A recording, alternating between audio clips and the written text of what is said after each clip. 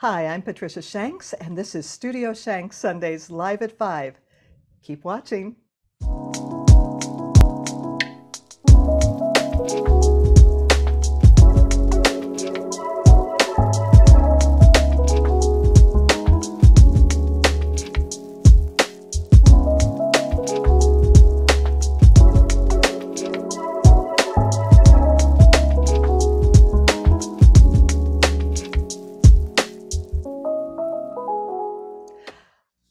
I can't tell you how excited I am to talk with my guest today, and I'm not even going to give you his name until I tell you all of the wonderful things that he's done and is doing. You know, I'm just amazed. I'm amazed at this quality, and I have a list here that I must cheat and look at because it's so long. This gentleman has a Bachelor of Music and Voice Performance from Northern Arizona University, and Master of Music in Choral Conducting, and a Doctor of Musical Arts and Choral Conducting from the University of Miami.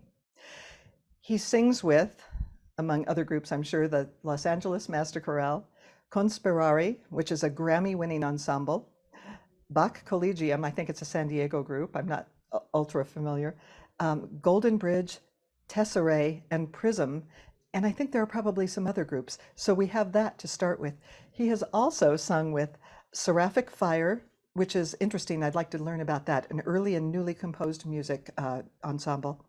The Santa Fe Desert Chorale, where he was also assistant conductor. Phoenix Chorale, Vox Humana, Phoenix Bach Choir, and I think I'm missing some on the list. And one of the very impressive accomplishments and credits that I'd like to speak with the gentleman about is his solo engagement in singing the Schubert Mass in E with the New World Symphony under Michael Tilson Thomas. He has been a soloist. Are you ready yet? Can't you wait for this gentleman's name? He has been a soloist for Los Angeles Master Chorale, Flagstaff Symphony, Les Surprises Baroque, pardon my French, Baroque Festival Corona del Mar, Early Music Hawaii, American Bach Series, Miami Bach Society, Victoria Bach Festival, and the Master Chorale of South Florida. And I need to take a singer's breath after all of that. So that's just to start with. And I'm going to give you a couple of credits, a couple of his reviews, because I probably will forget to mention these. The Orange County Register has said he sings feathery light acrobatics. I'd like to know what pieces that was on.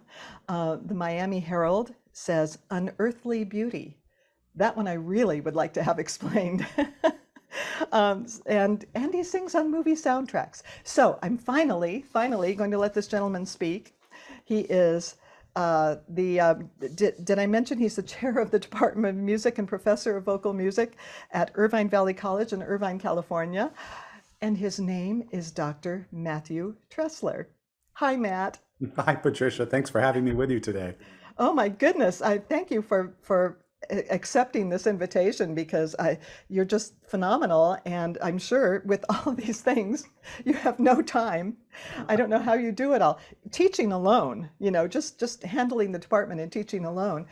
All the teachers who might watch this know what that's all about. That's really time consuming. So you can jump in and start anywhere. I'd like to talk about your singing career before we even get anywhere to your teaching, because it's so phenomenal. Well, I feel very fortunate to be a singer in this current time and place. You know, the United States in the last 20 years has seen a real just explosion of professional choral music. Used to be there weren't that many professional choirs, and using that definition is choirs of paid professional singers. And there's just, as I said, been this real renaissance of this type of experience. And when I finished college, I graduated with a performance degree, and I intended to go to graduate school and pursue opera. But I auditioned for the Phoenix Bach Choir, which is now called the Phoenix Chorale, and that group has been around for a long, long time. And it was professional choir, and it was my first professional job right out of college, and loved it. Choral music has always been the thing that drew me to singing more than anything else. I decided to sort of pursue solo voice and opera when I was in college because really I was successful at it and I enjoyed doing it. But choral music was really what drew me to music. I played the piano and I played in band all through high school, and and even in college. But choral music was really where my true interest was. It's what just made me excited. So when I had the opportunity to sing really high level choral music and to learn all of this repertoire in such a short amount of time, sitting shoulder to shoulder with such great musicians, it was a really neat thing for me. And as I said, it's a time when these opportunities just started expanding. So I sang with them for 8 years while I lived in Phoenix still, teaching high school, taught high school choir in Gilbert, Arizona. And then I auditioned for the Santa Fe Desert Chorale. And that's a professional choir that has also been around for quite a long time. And that's a seasonal group. So they only meet during the summers, about 6 to 8 weeks. And that group does, it really depends on the summer, but sometimes 6 or 7 different programs of music, which means you get to learn a lot of music and a lot of styles. Some of them were commissions. Some of them were sort of rediscovered music. We sang music from the colonial Americas, some, Baroque Mexican music, very, very interesting times in Santa Fe. And I spent 20 really wonderful summers there. I moved to Miami to go to graduate school, and this new group, Seraphic Fire, was starting. I just heard you kind of mention that idea about new and old music. That group was started in, I think, about 2002. And the idea was to perform Renaissance, Baroque, really earlier music, but at the same time commission new works. And so in those early days, we did, for instance, the Victoria Requiem of 1608, I think, as well as a new piece based on the first-hand accounts of Hiroshima. That was a brand new piece of music. And so this that was their mission, was to write new music and sort of rediscover older music. It was a really great group, and they've been nominated for several Grammys, very successful, continuing group, and that's a group where people come from around the country. Same with Conspirare. I started singing with them about 2003, and that group is also singers that come from around the country, and the conductor, Craig Hella Johnson, was studying in Germany and saw where in Germany, when they got together a group, they would all get on their trains from different cities and come to one place and rehearse and perform. And he thought, well, let's try that model in the US. Of course, much bigger. We don't have the rail system. So people flew in. And that's kind of how Conspirare became a national ensemble. And then that model started taking hold in other places. And so that's what Seraphic Fire did. There's a group in Tucson I sing with time to time called True Concord. Same thing. The Spire Ensemble in Kansas City. There's Skylark in Atlanta. I don't sing with them, but there's some really, really fine professional choirs around the country where people just come in for 1 week at a time as a project. So you get music ahead of time, prepare your music, all your notes and rhythms, and then you spend that week, really finding the music and finding the ensemble and coming together. And it's a really great thing. And then since moving here, I joined the LA Master Chorale, and that's a different experience altogether because it's a large choir, but sometimes a small choir. I've sung in groups as small as under 20 with that group. We did a concert of music from the Notre Dame School, Leonin and Peritan, at the Getty because they had windows from that time period that they were restoring. It was a really neat connection, the way they've created that program. And then, of course, we also sing things like Mahler 8. So it's a wonderful opportunity to be here to perform with these musicians. So much varied repertoire. Or Frank Zappa, we've performed with the LA Master Chorale. Just a little bit of everything.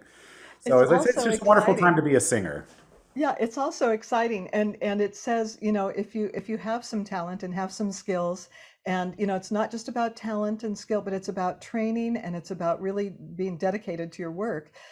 It can take you all over the world singing in a group, and you meet friends and make friends and acquaintances with people that last a lifetime, and it's history, it's living history and travel and so exciting. But it doesn't just happen. You have to have something. You have to have some chops and do some work. So so tell me, because I'm curious. You said you played piano and instruments and things in high school. When did you first get the singing bug? Hmm. Probably just when I was a child, singing in church, singing and staying over at my grandma's house. I auditioned for some community theater things when I was young, and our high school, there was only one in our city at the time, was doing Oliver when I was in the 5th grade, and they came to the elementary school and auditioned children, and so I was a pickpocket. And then after that, even through middle school, I would sing with the high school musicals. It was just something I really enjoyed when I was young. And so when I was in high school, I already just knew this is what I want to do. I want to be a choir teacher, and I want to go to this one school. And it just kind of seemed the direction was really plain and clear to me. I guess I'm That's great. fortunate in that way. Yeah, thank goodness for those school programs and community programs. And we have fewer and fewer of the community programs. So the school programs, you know, everybody needs to listen and pay attention. The schools, music in the schools is so important because if you're not the football player or the basketball player or the baseball player, you have to, you know, you have to do what you love to do, and you won't find it if that music opportunity isn't there. You won't know, you know. Yeah. So I completely agree. And not only a school and a district that values arts and arts education, but a community that does as well. That Gilbert Fine Arts Association, as it was called, where I did those town musicals, they used to hold a scholarship competition each year, and they would give out scholarship money to students going forward in music. Just, you know, a community that really valued development in the arts. right. And yeah, it's very important. And you learned, so it was at that point or in school where you learned to read music? Because I know I didn't want to talk initially about education. I want to talk about your career, but your career is only your career in part because you learned this, you had the skills, you learned to read music. And so how did that come about? Was that in high school or? No, you're absolutely right.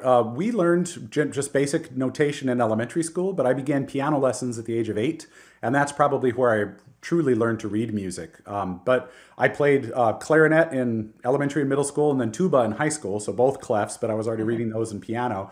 And then through high school, you know, we did sight reading. In fact, to be part of the all-state choir in Arizona and even the regional honor choirs, you had to 60% of your score was your solo, but 40% was your sight reading. So it was always a way to encourage building those musical skills. And you're absolutely right that as a professional choral musician, especially as a choral musician, you have to be looking at the larger score as you sing, and you have to be able to be prepared as you show up. And the biggest example is doing things like movie scores, where you show up and the music is on the stand and they give you the note and you sing it maybe twice and that's it. So it That's what I really was does come down thinking. to skills. Yeah, yeah, and I know that SAG-AFTRA for a while was actually offering sight reading classes because people wanted to do studio singing and such, you know, Yes. but they didn't have those skills, Yeah. and they were finding out, oops, you know, I can't just go out there with my lovely voice and sing. So yeah, and with the movie scores, which we'll talk about here for a second, that you don't, I think, you know, I don't have experience doing that. I have experience doing voiceover for things, but not the singing. Well, actually, I did, but that's another story. So, but for these kinds of things, you don't always know what you're going to be, even what it is. You just show up, and they put you on a stand and say, "Here's your part," and you're singing with other people, often, you know, or most of the time, I guess, you know, because it's an ensemble type thing, and you're off and running, and there's no room for error. So now, what are will people? I don't know if they'll recognize your voice if you're within the ensemble, unless you had some solo. But what movie scores have you sung? Well, the very first one I sang was Godzilla. This is, I don't know how many years ago, but that picture had a massive choir because the score was broken into, I think, if memory serves, something like 10 or 12 individual lines of vocal music. And so you certainly wouldn't pick me out in a choir that large. But then those, in fact, I've only done things that are large choirs. But the most famous, familiar one was the Los Angeles Master Chorale, was the choir that sang on the last two Star Wars films, which was, of course, a thrill of a lifetime, having, you know, being a child of the 70s and having John Williams actually conducting and in the space, you know, in those sessions. That was a real treat for me. Child of the 70s or not, that's exciting. I mean, some of these names, you know, some of these people who you've worked with, you know, those are memory book things, and those are things that go on, you know, in history, and you know, generations of your family, and people will, wow, Matt Tresler sang under John Williams and under Michael Tilson Thomas. So what was that all about? Well, when I was in Miami, Seraphic Fire was performing with the New World Symphony, which is a really interesting ensemble in its own. It's a professional level orchestra of players that haven't quite gotten those jobs in the major orchestras, but they're all graduates of conservatory and university programs around actually the world, and they perform in Miami, and they actually have their own concert hall now. And this is a real passion project of Michael Tilson Thomas. And we were performing together with the University of Miami, my last year of my doctorate, the Mass in E flat by Schubert. And so I was one of the soloists that sang in that performance. And since I've sung twice in the LA Master Chorale under Michael Tilson Thomas, just a real treat. You know, of course, one of the big important conductors of the American tradition, I guess you could say. And he's been such an advocate for American music. Yes, yes, he has been, and he's, he's a complete musician too. I mean, you have to stand in awe of this person who can hear and play and do all the things that he can. Yeah, he's many cuts above, and somebody to really look up to. Um, so now there are many. There, what is the Grammy? There was a Grammy that. I How sang did that? on a CD with Conspirari that was all Russian Orthodox sacred church music, and that won the Grammy for Best Choral Recording in 2016, maybe 2017, somewhere around there. Hmm. And I kind of poked around to try to find something, I know you've done solo work, but most of your stuff is ensemble because you're a choral person and choral is in your heart. Yeah. Um, but I poked around to try and find some things where I could pick your voice out a little bit. And there was something on an album of spirituals where you were one of a few Okay. voices. And I think you were doing upper tenor parts in that. And that was quite lovely. That was nice. So is there any other solo work or small ensemble work that we can hear you on? Sure. The one that comes to mind is when I was with Seraphic Fire, we sang the Monteverdi Vespers of 1610, and we performed it together with the choir from Western Michigan University and took a tour of with that piece to Mexico City, sang it in the cathedral. It was a wonderful time. And that recording of the Monteverdi Vespers, I was the soloist for Nigra Sum, one of the earlier movements. So that's just me and Theorbo.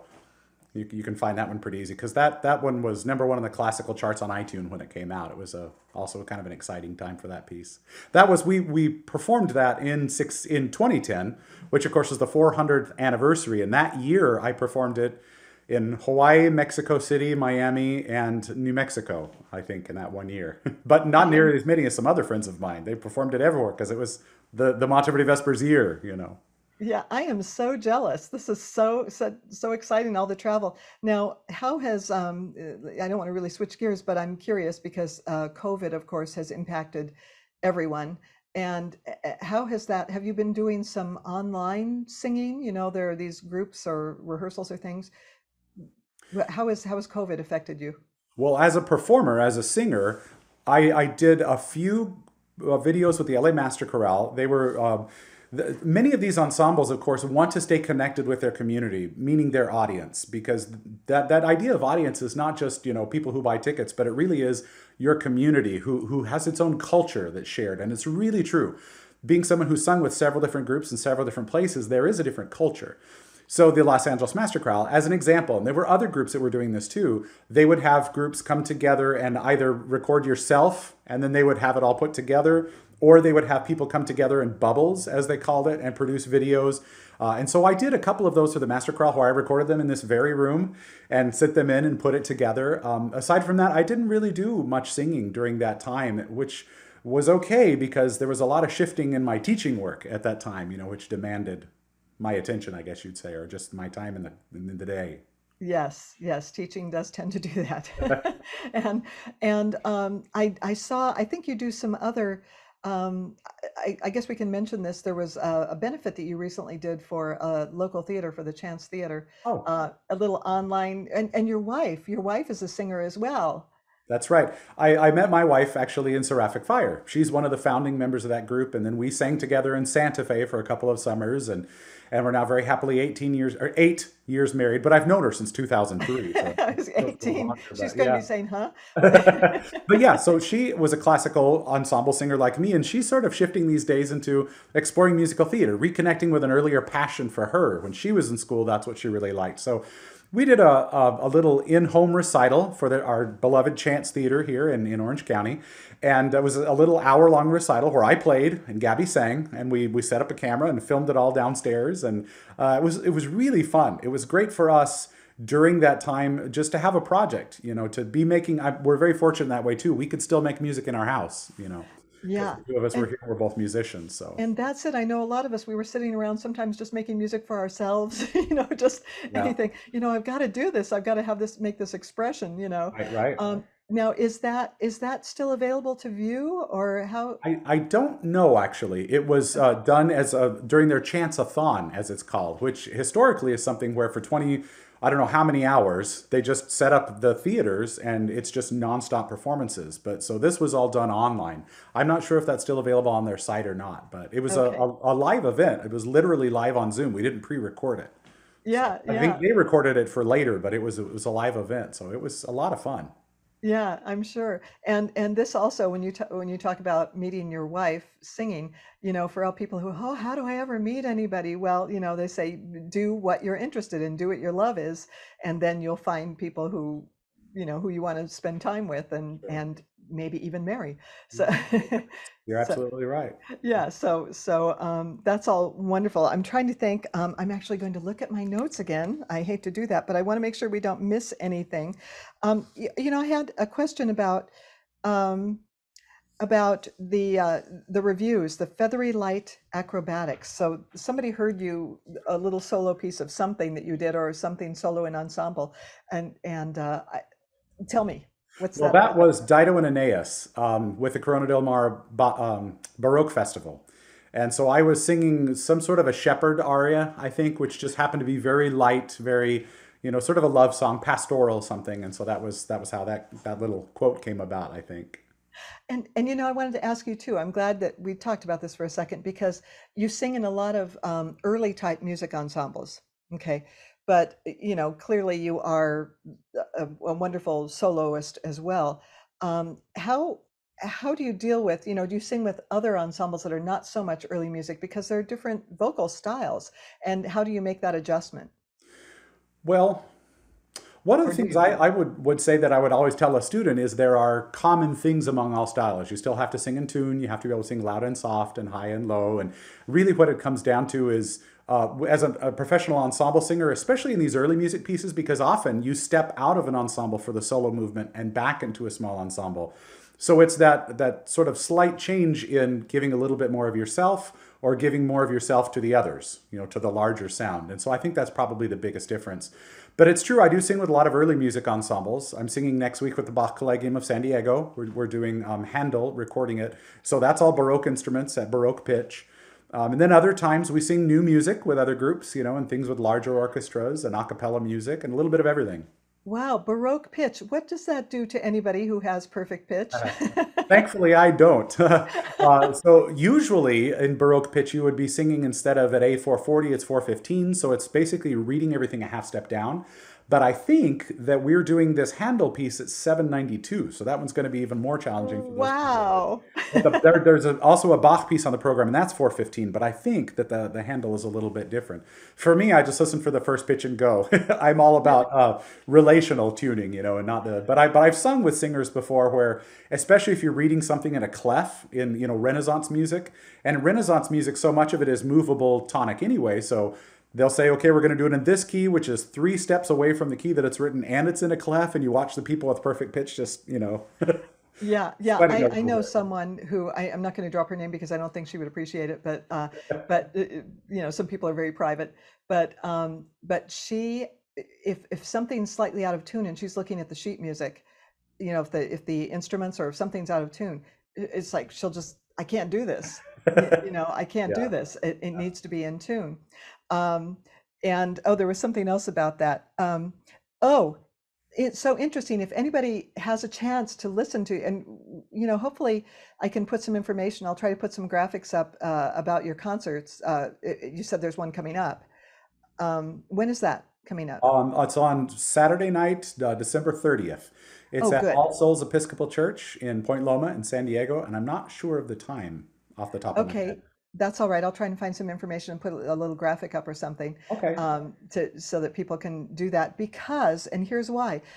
If I know I've listened to I think it's Philharmonia Baroque, an orchestra Mhm. that plays with the some period instruments and weird things in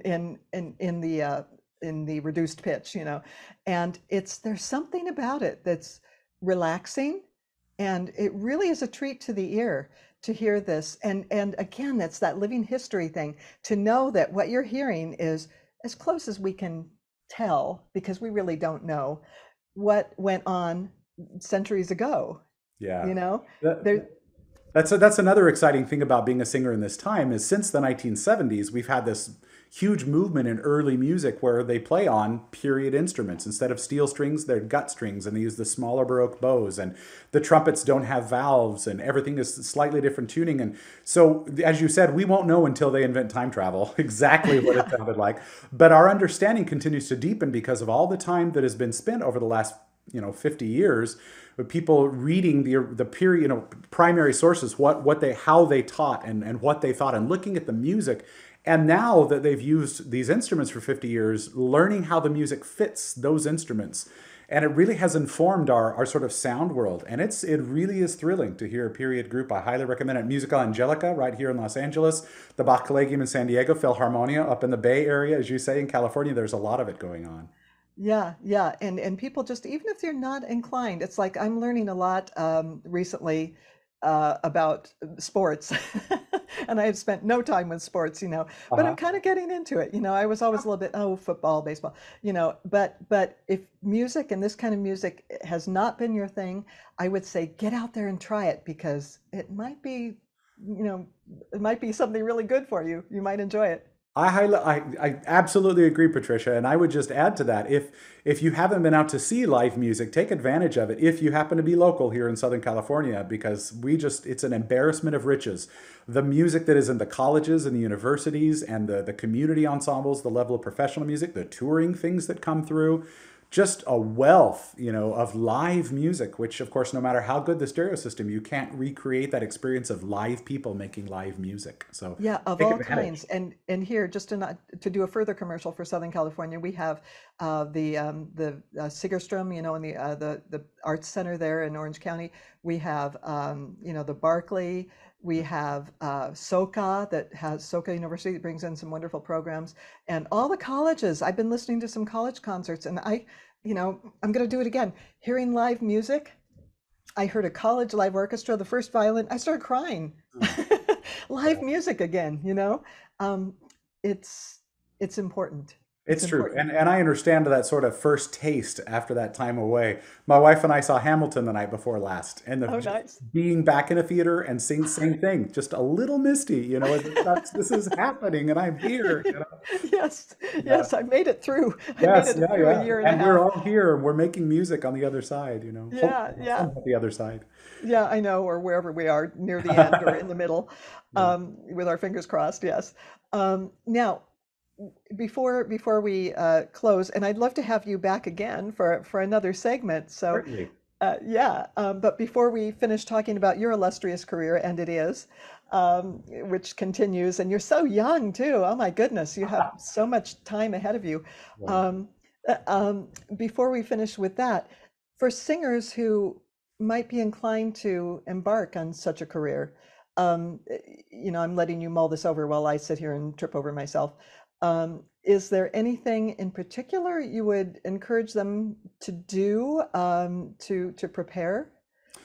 Well, I suppose, two things spring to mind. One is to work on those literacy skills, basic fundamental literacy of how to read music and how to read it quickly.